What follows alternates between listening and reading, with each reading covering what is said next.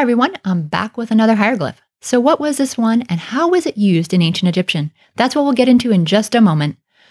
Welcome to Voices of Ancient Egypt. If you're new here, I'd love it if you'd hit subscribe and ring that bell so you don't miss future videos like this one.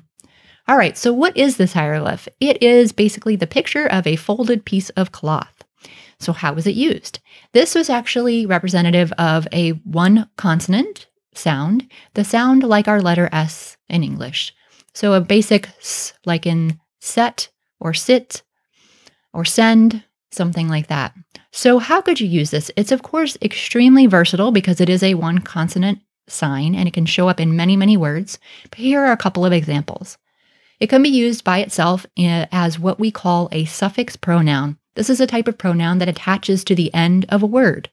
So in that case, it can mean she, her, or hers. So for example, we could say her daughter like this. By having the S on the end, it makes it a possessive, her.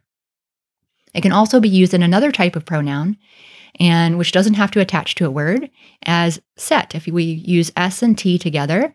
And again, this can mean she, her, or it, depending on the context, because there was no neuter, no real it in Egyptian. So when we're translating into a language like English that has it, sometimes it is more appropriate than she or her.